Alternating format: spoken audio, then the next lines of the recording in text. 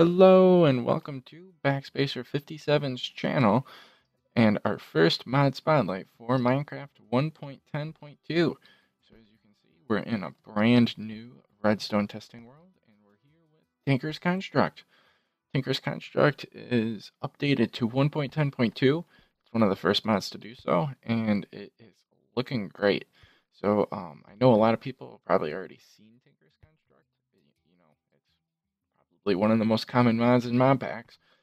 However, MDOs and Bonus are really keeping it up to date. Keeping track with Minecraft's update history, and it's in 1.10.2 right now. So, what's changed and what's there? Well, for the people who are new to Tinker's Construct, new to mods in general, Tinker's Construct comes with a custom crafting station, a tool station, a part builder, and a stencil table. Now, traditionally, usually, the early game also has your chest and pattern chest tied to the crafting station and the part builder. So if you can access your chest from your crafting station, and you could access your part builder, or not your pattern chest from your part crafter. There you go. Now, new additions since 1.7.10 and added in a couple of new features. Well, first of all, if we go ahead and craft ourselves a pickaxe, you can see everything on the crafting table right there. That's a new feature, and that's added in. It's really cool. You can also see it on the tool station, as well as, surprise, surprise, the part builder. Now, interfaces, you can also see it on the stencil table. Now, the interfaces are slightly different as well. It's still the same old, exact same crafting station, tool station, part crafter. The part chest is new, pattern chest, and stencil table. However, if you look at the pattern chest, if I get it clicked right, you can see that there's all these individual spots. Well, as I add to the pattern chest, and I could go ahead and grab a pattern chest here. Where's one? There we go. I'm going to show you the part chest in just a minute. So right here I have brand new pattern chest, and I want to chuck my broad axe head pattern in. Well, there's only one spot. Well, what use is that to me? Boom, new spot. Now, if I go over here and I take this broad axe pattern and I try and put it in this one, they don't communicate with each other. It doesn't go in. It only allows one pattern of each type in a pattern chest. Now, for those of you out there who have multiple of each pattern, like some dungeons used to, this is going to be kind of a pain. However, for those of you out there who like to have one of each pattern in every chest, I'm a little bit picky. I'm partial to that myself. This is going to be great, and it works awesome. I'm using it in a 1.10 pack that I've made for myself personally, and it's amazing. So, what's new? The part chest here. The part chest is totally brand new. So we can load this up with parts, and it holds, if we look at the description, here it is. It holds a lot of parts. That's literally the description. So what kind of parts does it hold? Well, this one, it holds just about anything, and it stacks parts, which is great. So for all those extra parts that we have laying around in our chests, you can throw that in your part chest. And the great thing about the part chest is it's accessible from your part builder. So what else is different about the interface? Well, if you haven't noticed, there's tabs at the top here, and we can get to everything just by clicking one part of the station. So we can get to our crafting station, we can get to our tool station, our part builder. The only caveat here is they don't connect through chests, and I'm not sure if they connect through the pattern chest or the part chest, but they don't connect through regular chests. So everything has to be in a row like this. So I like organizing my stuff like this now. Technically, the chest can be out here, and I believe the part builder and the pattern chest and the part chest can be underneath. But yeah, that's that. So for those new players here to Tinker's Construct, as you progress, you go through the wooden and stone tools on these this set of stations. So if I were to come over here, I would get myself a tool rod. Yeah, well, we're gonna need a whole bunch of tool rods, apparently, or a whole bunch of sticks, apparently. So we'll just grab 64 of those, plop them in there. So there's a tool rod, a stick, and we can throw in some. We can use our station there, and we can grab ourselves a stone pickaxe head, and so we can save that. We can go over to our tool station, and we can hit boom, boom, boom, boom. So there's our stone pickaxe. Hang on a minute. There we go. Right. And so that gives us our stone pickaxe. So the stone pickaxe is really kind of, mundane. It's whatever. There's a couple other changes into crafting recipes as well. Now you need a tool binding for your shovel and your hatchet. The Maddox only still needs the hatchet head and the shovel head, and there's not way too much other change in this. It's just that, really. It's useful, though, because it makes sense that you need a binding to keep your shovel head on and your axe head on. So it's a little bit more sensible now. It's a little bit more cost intensive. Also, as you noticed with the part builder here, if I go and grab my sticks here, it gives you a material value of wood, and so this is how much wood I have here. It's 30.5. So, and then it tells you how much the material cost is for each pattern. So if it's shovel head, it costs me 2. That cost me 2. The tool rod only cost me 1. A sign plate pattern cost me 3. So it's a little bit more cut and dry of how much we need. So it makes it a lot easier to go out and find materials. It's a lot more intuitive than just throwing things in there and seeing how much you need. Or going to the wiki. Everything is in game now, so you don't have to go outside the game. So there's another new add-on here. So if we go over to the part builder, you can notice there's this thing, which is the sharpening kit. So if we grab a sharpening kit, we can see, where did the sharpening kits go in here? Yep, okay, tool parts. So if we grab ourselves a sharpening kit, we can, I don't know, let's go with steel. So we combine with a flint. So we go ahead and grab ourselves a flint. So we have one flint. Grab our pickaxe. Throw our pickaxe in. So now we have our stone pickaxe. We throw our sharpening kit in. So that's a steel sharpening kit. That upgrades us to the materials tools mining level. And that gives us another stone pickaxe. Wow. Would you look at that? However, the mining level is now obsidian. And its mining speed is slightly different. But if I were to pop over into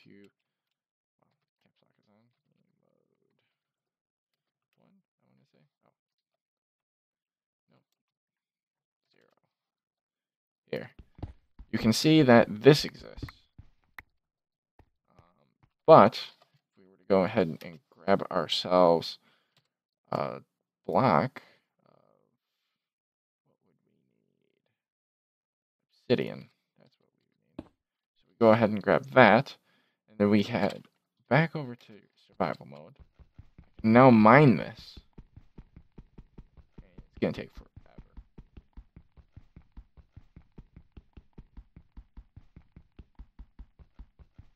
But I can mine it with a stone pickaxe now.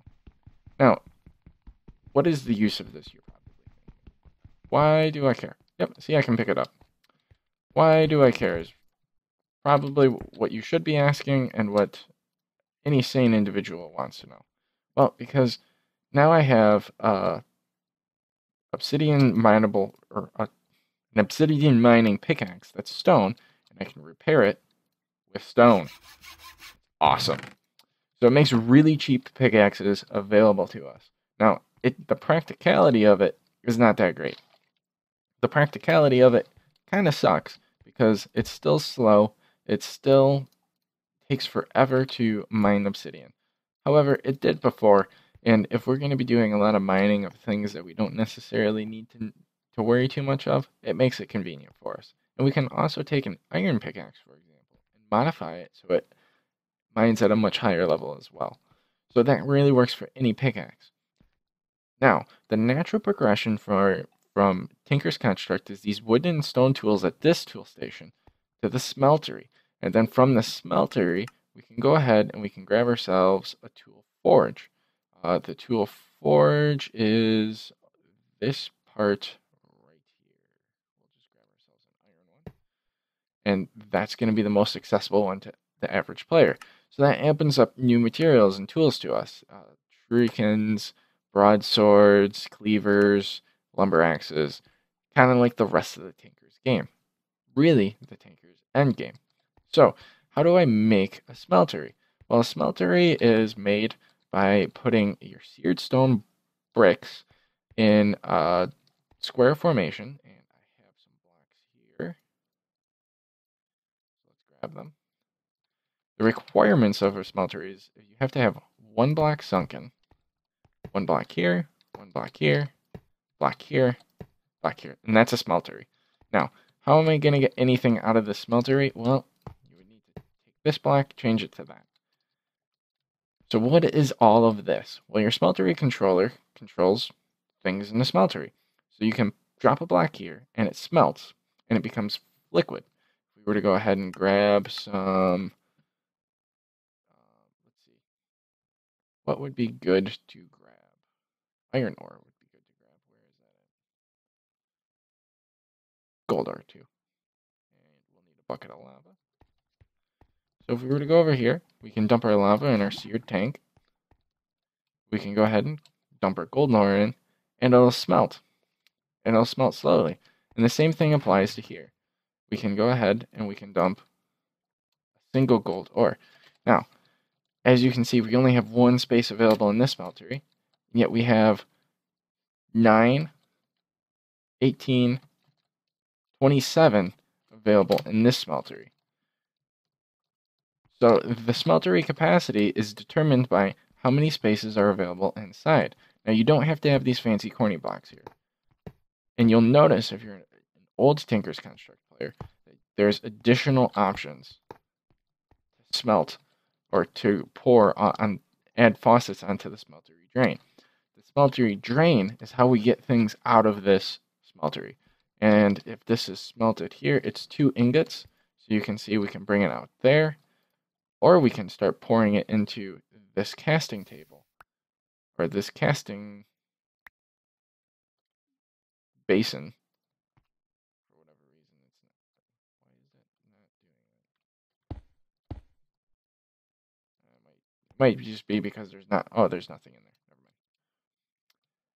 And we can put it into casts. Now, casts are unique in Tinker's Construct in that we need a gold cast to make the ingot cast for anything else. So let's see. Here we go. So to make an ingot cast, we'd have to put that there, and then we have ourselves a casting. We have ourselves a way to get ingots out. Sorry, tripping over my words a little bit. So as you can see, now we have gold ingots. If we wanted gold blocks, we would have to use a casting basin. It appears as casting table in Wayla, but whatever. And then that would give us gold blocks. The material cost is the same for a block as it would be to craft it on a table. So you need 9 ingots worth of gold to make a block. However, as you notice, I put 1 block of gold ore in here, and I got 2 gold ingots out. Tinker's Construct doubles the amount of gold we get when we use the smeltery. So this makes a more efficient way of getting gold, which is very, very, very good for us. And it's excellent. How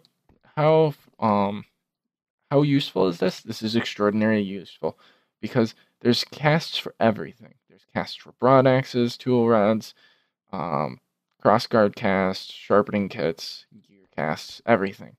So you put your cast in here, you smelt your metal of choice, and you can smelt ingots or ores, doesn't matter, and you get your material back out. Now, there's another useful thing. Let me reset the time here. There we go. There's another useful thing about these smelteries. And I can grab some tools. And I can grab this chain chest plate. And you can see... Does it smelt? Is it smelting? I don't think it is. Alright, so chain's not doable. But gold is. Yeah, here we go. So we can smelt this golden chest plate. And that'll become ore again. So things that we find off of mob drops, we can repair, because it's usually damaged.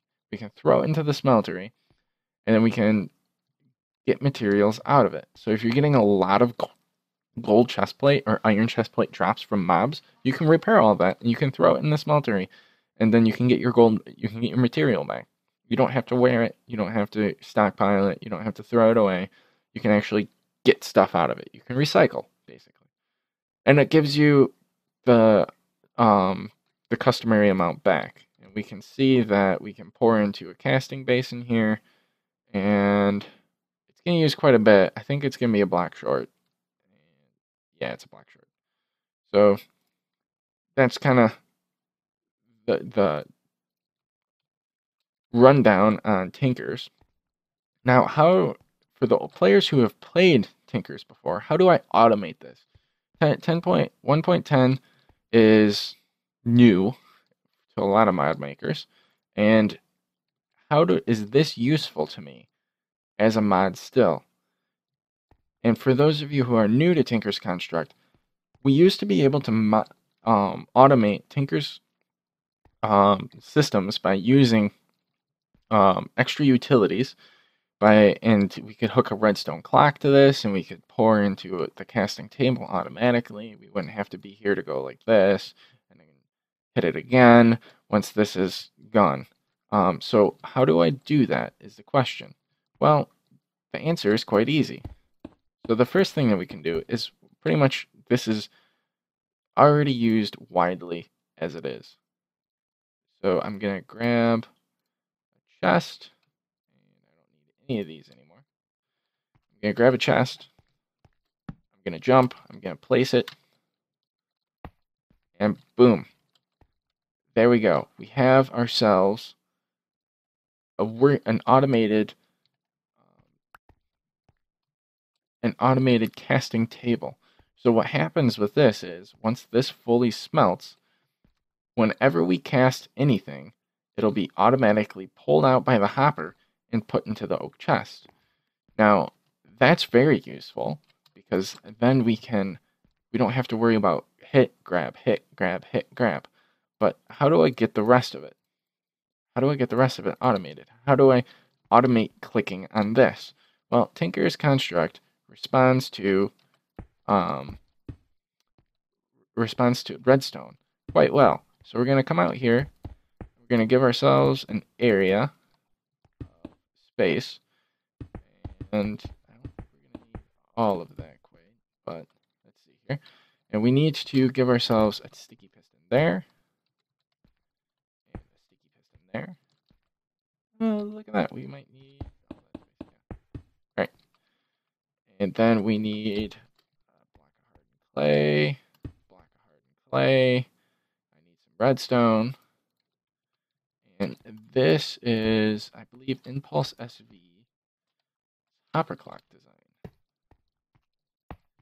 for those of you who are familiar with automating redstone, I can go ahead and I can stick in 6 blocks. And I can grab a comparator, and boom. As you can see, it switches back and forth. And then I can go here, and you can see it automatically connects up to there. And this is still smelting. We need more space. So we're going to need to pop that guy there. And there we go. So there we go. We have more space. Here. There we go. We have some 1 block worth of molten gold.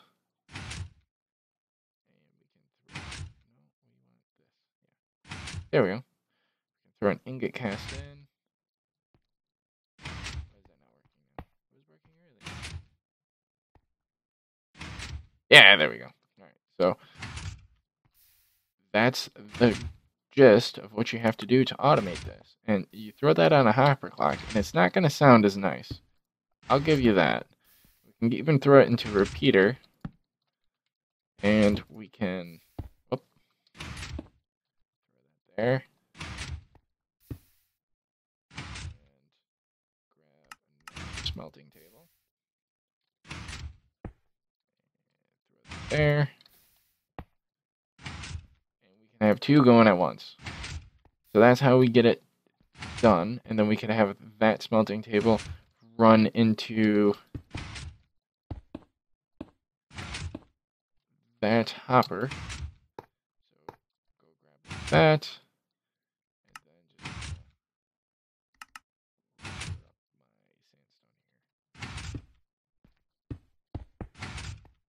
And that's all we have to do. So now how do I automate things going into this? Well, I just stick a hopper on the smeltery controller and say I have a chest. Oh, there's my chest. All right. And then I don't need any of this anymore. And then I can just grab a bunch of gold.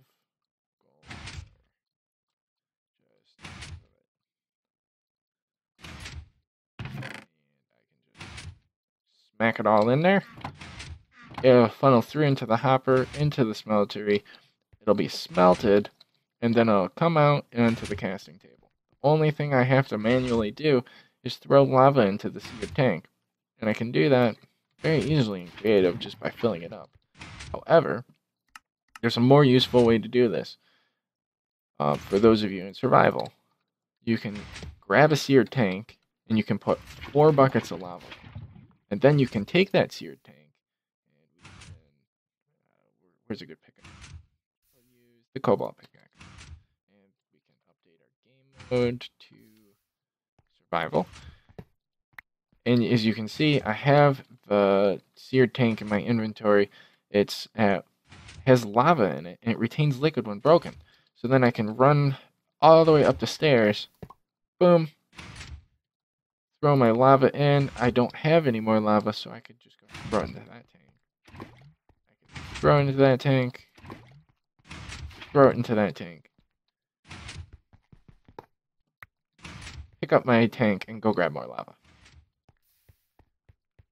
And in the meantime, everything... Oh no, my... In the meantime, everything here is running just the way it was before. And it's making me ingots. See, I have a whole bunch of ingots. Looks like I'm getting a piece of redstone. And there we go. And there we go. So, once I have things smelted, I could go over here. I'm just gonna, for the sake of showing you things, I'm just gonna grab parts and where's gold? Look at that, they don't really have gold. Well, gold's not a great metal to do it out of anyway. The good metals to do it out of would be cobalt or beryllium. Those are the 2 strongest metals. However, they're also the hardest to find. So we grab, say, that. And we need a tool rod now. So we can grab a beryllium tool rod. Throw that into there. And that gives us a cobalt pickaxe. So the pickaxe is whatever it is on top. That's what it's going to be called. So if the pickaxe head is cobalt, then the whole pickaxe is cobalt. And then cold-blooded is the modifier. It's a mining level cobalt, which is one of the highest levels in the game. And it has a high durability and a pretty high mining speed of 12 and an attack speed of 5, or attack damage of 5.1. So it is doing great. That's exactly what we want to see. this is an excellent pickaxe. If you were to switch over into survival, you can see it's just as good, if not a little bit better, than a diamond pickaxe, and that's awesome. So that's really all you have to know about Tinker's Construct. That's a 25-minute video. Wow.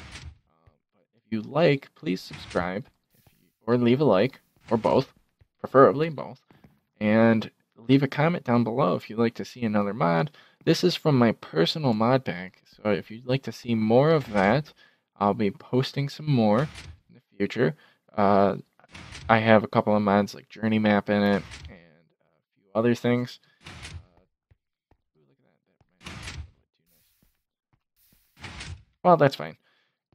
The hopper clock, just for as a quick note, if you put 6 blocks in here, every time it shifts from there to there, it'll pulse it once, so it'll draw something out, which is convenient. But yeah, other than that, please leave a like, subscribe, and comment down below. This is one of my first videos in a long time, so feedback is welcome, and have a nice day.